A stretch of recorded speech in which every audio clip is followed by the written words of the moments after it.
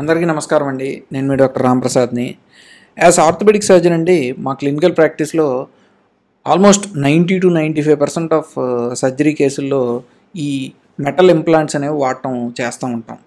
Either అంటే fractures అంటే ఎముకలు విరిగినప్పుడు ఇంప్లాంట్స్ వేయటం కానీ, లేదంటే జాయింట్ రీప్లేస్మెంట్ ప్రొసీజర్స్లో కానీ ఈ ఇంప్లాంట్స్ వాడటం జరుగుతుంది కదండి.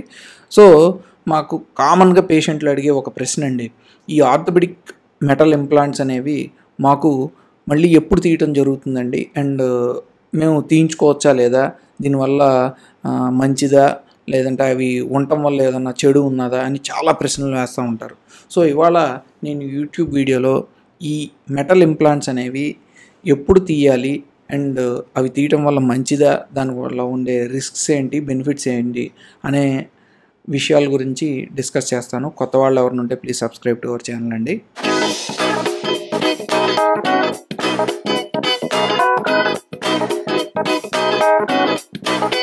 ఫస్ట్ అండి, ఈ మెటల్ ఇంప్లాంట్స్ అనేవి రెండు రకాలు ఉంటాయి జనరల్గా బ్రాడ్గా ఆర్థోపెడిక్ సర్జరీస్లో మేము వాడేవి.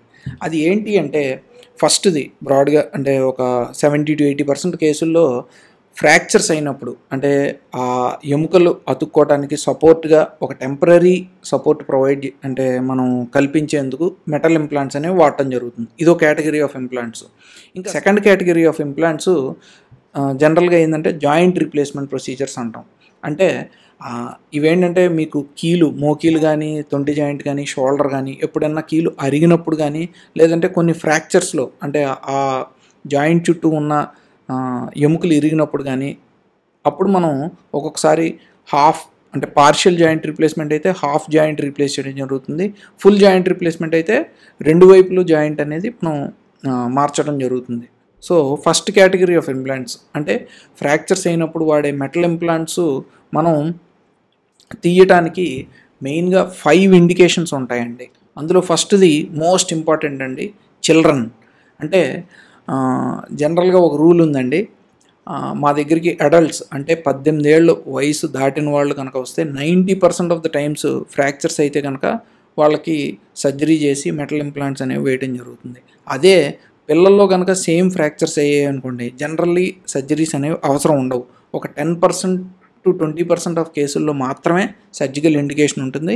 అప్పుడు కూడా మనం ఏంటంటే వైర్లు కానీ, పిన్నులు కానీ, చిన్న చిన్న స్క్రూలు కానీ వేయటం జరుగుతుంది. కాకపోతే పిల్లల్లో ఏంటంటే బోన్ గ్రోత్ అనేది చాలా ఫాస్ట్గా ఉంటుంది, అండ్ మనం వేసిన వైర్లు అనేవి దానిపైనకి ఎముకలు అనేవి పెరిగిపోయి, అండ్ ఒకవేళ తర్వాత ఏదన్నా తీయాలంటే చాలా ఇబ్బంది పడతాం. కాబట్టి generally what we recommend is పిల్లల్లో ఒక 3 to 6 months అయిన తర్వాత ఆ ఎముక అనేది బలపడిన తర్వాత ఆ పిన్నులు కానీ, స్క్రూలు కానీ, నట్లు కానీ ఏమన్నా సరే ఆ మెటల్ ఇంప్లాంట్స్ అనేవి ఎంత త్వరగా వీలైతే అంత త్వరగా తీయటం అనేది మేము అడ్వైస్ చేస్తామండి. ఇంకా సెకండ్ ఇండికేషను ఎంఆర్ఐ కోసం. అంటే జనరల్గా ఈ మెటల్ ఇంప్లాంట్స్ అనేవి అండి స్టెయిన్లెస్ స్టీల్ వాడుతూ ఉంటాం ఒక 70-80% కేసుల్లో. ఎందుకంటే ఇవి జనరల్గా మనకి ఏంటంటే గవర్నమెంట్ స్కీమ్స్లో కవర్ చేస్తూ ఉంటారు, అండ్ కొంతవరకు బడ్జెట్ ఫ్రెండ్లీగా ఉంటాయి. అండ్ కొంచెం టైటానియం ఇంప్లాంట్స్ అయితే కాస్ట్లీ అఫేర్ కాబట్టి టైటానియం తక్కువ వాడతాం. కాకపోతే ఈ స్టెయిన్లెస్ స్టీల్ ఇంప్లాంట్స్ వచ్చిన చిక్ ఏంటంటే, ఆ ఇంప్లాంట్ చుట్టూ మనం ఆ జాయింట్కి ఏదైనా ఎంఆర్ఐ చేయించాలనుకోండి, ఆ ఎంఆర్ఐ అనేది ఆర్టిఫాక్ట్స్ వస్తాయి. అంటే ఈ స్టెయిన్లెస్ స్టీల్ వల్ల వచ్చే మ్యాగ్నెటిక్ ఫీల్డ్ వల్ల సరిగ్గా అది ఎంఆర్ఐ అనేది మనం సరైన డీటెయిల్స్ అనేవి మనం తెలుసుకోవటం అనేది చాలా కష్టం. సో అదే ఈ టైటానియం ఇంప్లాంట్స్ అనుకోండి, అన్ని ఆర్టిఫాక్ట్స్ ఉండవు. So what we advise is, మీరు కనుక అఫోర్డబుల్ అయితే కనుక కొంతవరకు always go for titanium implants అని. కాకపోతే ఈ స్టెయిన్లెస్ స్టీల్ ఇంప్లాంట్స్ కూడా ఒకవేళ అత్యవసర పరిస్థితుల్లో అక్కడ ఎంఆర్ఐ ఒకవేళ తీయాలి అని మనం అనుకుంటే కనుక దాని చుట్టూ ఉన్న ఏరియాలో ఆ ఎస్ఎస్ ఇంప్లాంట్స్ అనేవి అంటే స్టెయిన్లెస్ స్టీల్ ఇంప్లాంట్స్ అనేవి, మెటల్ ఇంప్లాంట్స్ అనేవి తీసి తర్వాత ఎంఆర్ఐ అనేది తీయటం మేము అడ్వైస్ చేస్తూ ఉంటాం. ఇంకా థర్డ్ ఇండికేషను టిష్యూ ఇరిటేషన్. అంటే ఇట్ డిపెండ్స్ ఆన్, అంటే ఒక ఎముక్కి చాలా డిఫరెన్స్ ఉంటుందండి. అంటే మన బాడీలో కనుక ఏదైనా ఎముక అంటే ఇక్కడ ఎల్బోలో అవనివ్వండి, లేదంటే ఈ అల్నా బోన్ అంటాం, ఏదన్నా బోన్ ఇది బాగా సబ్కుటేనియస్గా ఉందనుకోండి, అంటే బయటికి మామూలుగానే ఎముక తగులుతూ ఉందనుకోండి, దీని మీద మనం ప్లేట్ కానీ స్క్రూ కానీ రాడ్ కానీ వేసామనుకోండి, అది మన స్కిన్ అంటే చర్మాన్ని కొంచెం ఇరిటేట్ చేసే అవకాశం ఉంటుంది. సో అలాంటప్పుడు ఒకవేళ స్కిన్ ఇరిటేషన్ ఏమైనా వస్తుందంటే డెఫినెట్లీ ఇంప్లాంట్ రిమూవల్ అనేది అడ్వైజ్ చేస్తూ ఉంటాం. ఇంకొకసారి ఏంటంటే షోల్డర్లో భుజంలో కనుక ఇంప్లాంట్ వేయటం జరిగిందనుకోండి, మనకి భుజంలో ఉండే ఈ సబక్రోనియల్ స్పేస్ అంటే ఈ చిన్న చిన్న కండరాలు అండ్ ఈ బోన్స్ ఇవన్నీ రాసుకుంటూ ఉంటాయండి. అంటే దానివల్ల మనకి బర్సైటిస్ రావచ్చు, అక్కడ ఉండే కండరాల్లో అంటే వాపు రావచ్చు, లేదంటే టెండినైటిస్ రావచ్చు. అండ్ సో ఇలాంటి ఇండికేషన్స్ అంటే ఎటువంటి సాఫ్ట్ టిష్యూ ఇరిటేషన్ ఉన్నా అది మినిమం ఫస్ట్ మన మెడికల్ మేనేజ్మెంట్ ద్వారా కనుక తగ్గకపోతే డెఫినెట్లీ ఇంప్లాంట్ రిమూవల్ అనేది అడ్వైజ్ చేస్తూ ఉంటాం. ఇంకా ఫోర్త్ ఇండికేషను ఇన్ఫెక్షన్ అండి. 90% ఆఫ్ ద టైమ్స్ ఏంటంటే స్టెయిన్లెస్ స్టీల్ ఇంప్లాంట్ అయినా టైటానియం ఇంప్లాంట్ అయినా ఇన్ఫెక్షన్స్ అనేవి రావండి. కాకపోతే కొంతమంది పేషెంట్లలో దీనికి ఈ మెటల్స్ వల్ల ఈ ఎక్స్టర్నల్గా ఉండే అంటే మనం వేసే మెటల్ వల్ల కొంతమందికి అలర్జిక్ రియాక్షన్స్ రావచ్చు, కొంతమందికి ఏంటంటే ఇన్ఫెక్షన్ ప్రోన్ ఉంటారు కొంతమంది, అంటే వాళ్ళలో ఇమ్యూనిటీ అనేది కొంచెం తక్కువ ఉండి అంటే రోగనిరోధక శక్తి అనేది కొంచెం తక్కువ ఉండటం వల్ల ఈ మెటల్ ఇంప్లాంట్స్ వల్ల సెకండరీగా ఇన్ఫెక్షన్స్ వస్తూ ఉంటాయండి. సో ఆ మెటల్ ఇంప్లాంట్స్ అనేవి అప్పుడు ఇమీడియట్గా మనం తీయడానికి అడ్వైస్ చేస్తూ ఉంటాం. ఇంకా ఫిఫ్త్ ఇండికేషను, ఇది కంపల్సరీ ఇండికేషన్ అండి, ఎక్స్టర్నల్ ఫిక్సేటర్స్, కే వైర్స్.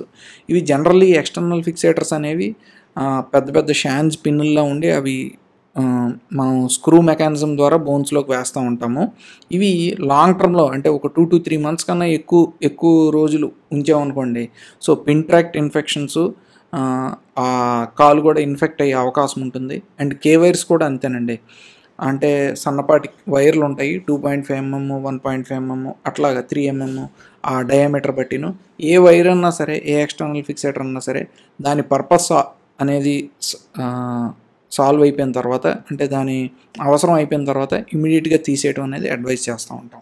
ఈ 5 ఇండికేషన్స్లో ఏదైనా పేషెంట్ ఫిట్ అవ్వలేదనుకోండి, నేనైతే ఇంప్లాంట్ రిమూవల్ అనేది ఎవరికి అడ్వైస్ చేయనండి.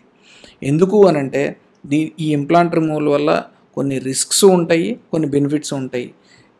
ఒకవేళ మీకు ఏ కంప్లైంట్ లేనప్పుడు మీరు కనుక ఇంప్లాంట్ రిమూవల్ అంటే ఆ మెటల్ ఇంప్లాంట్స్ అనేవి తీయించుకున్నారనుకోండి, first thing it is an additional surgical procedure, అది ఇంకో సర్జరీ అవుతుంది. అండ్ ఒక్కొక్కసారి మనం వేసిన రాడ్ చుట్టూ కానీ లేదంటే ఆ స్క్రూస్ చుట్టూ కానీ లేదంటే ప్లేట్ చుట్టూ కానీ బోన్ అనేది వీక్ అయ్యి మళ్ళీ రీఫ్రాక్చర్ అయ్యే అంటే మళ్ళీ ఎముక ఇరిగే అవకాశం ఉంటుంది. సో ఇలాంటి మైనర్ రిస్క్స్ అనేవి ఉంటాయి. బట్ స్టిల్ చాలామంది పేషెంట్లు అంటే వాళ్ళ యొక్క ఉన్న రిలీజియస్ బిలీఫ్స్ వల్ల కొన్ని ఇంటర్నల్ ఫీలింగ్స్ వల్ల వాళ్ళు ఇంప్లాంట్ రిమూవల్ అంటే మాకు వేసిన రాడ్ కానీ ప్లేట్ కానీ తీయమని చెప్పి మమ్మల్ని ఇసిగిస్తూ ఉంటారు.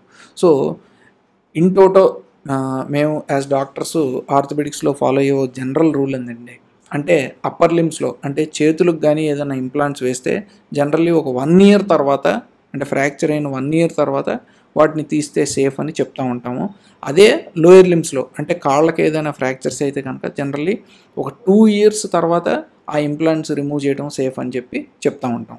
ఇంకా సెకండ్ కేటగిరీ ఆఫ్ ఇంప్లాంట్స్కి వచ్చామనుకోండి, అంటే జాయింట్ రీప్లేస్మెంట్కి వాడేవి జనరల్లీ 95% ఆఫ్ టైమ్స్ ఈ జాయింట్ రీప్లేస్మెంట్కి వాడే ఇంప్లాంట్స్ అనేవి తీయటం అనేది అడ్వైజ్ చేయము, అవసరము ఉండదు. ఎందుకు అనంటే ఆ ఆర్టిఫిషియల్ జాయింట్ ద్వారానే ఆ జాయింట్లో అనేది కదలిక అనేది జరుగుతుంది. అది తీసేస్తే it doesn't make any sense.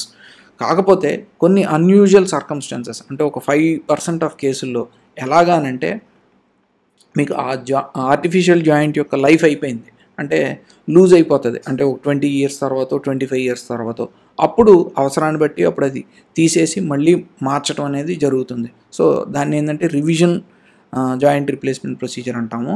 అది ఫస్ట్ ఇన్స్టెన్స్. ఇంకా సెకండ్ది ఇన్ఫెక్షన్ అంటే ఒక 2 to 3% ఆఫ్ కేసుల్లో ఒకవేళ ఆ జాయింట్ రీప్లేస్మెంట్ అనేది ఆ కీలు మార్పిడి ఇంప్లాంట్ అనేది కనుక ఇన్ఫెక్ట్ అయితే అలాంటి పరిస్థితుల్లో మళ్ళీ అది తీయాల్సిన అవసరం అనేది ఉంటుందండి. మళ్ళీ సెకండ్ స్టేజ్లో రివిజన్ జాయింట్ రీప్లేస్మెంట్ అనేది అడ్వైస్ చేస్తామా లేదంటే ఇంకేదన్నా దానికి పరిష్కార మార్గం అనేది చూస్తామా అనేది అది కేస్ టు కేస్ మీద ఆధారపడి ఉంటుంది. అండ్ అది ఒక డాక్టర్తో డిస్కస్ చేసిన తర్వాత అది ఫైనలైజ్డ్గా మనం అడ్వైస్ చేయడం జరుగుతుందండి. సో ఐ థింక్ ఈ వీడియో ద్వారా మీకు అర్థమై ఉంటుందండి. ఈ ఆర్థోపెడిక్స్లో